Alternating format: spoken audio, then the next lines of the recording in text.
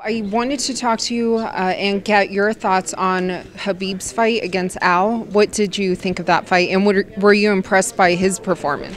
I was not impressed by Khabib's performance. Obviously, his conditioning was in check a little bit. Al Quinta, I mean, real estate agent, yes, we keep going back and forth with that. Yeah. But he did what he had to do, and he was an ultimate fighter. He went all 5 rounds.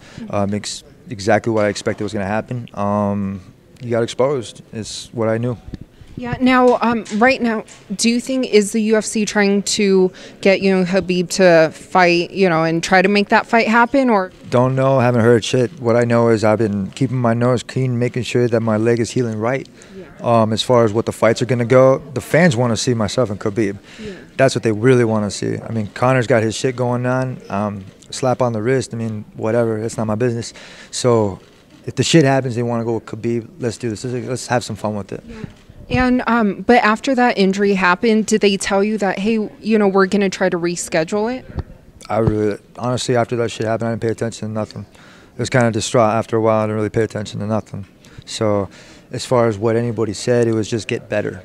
Yeah. And how far along are you? Are you almost at 100% as far as healing? Or 90%. 90%. I'm about 90% right now. And I'm sure you want to get back in the cage before the end of the year, right? Yes, obviously, yes. I want to get back in there. September looks good for me.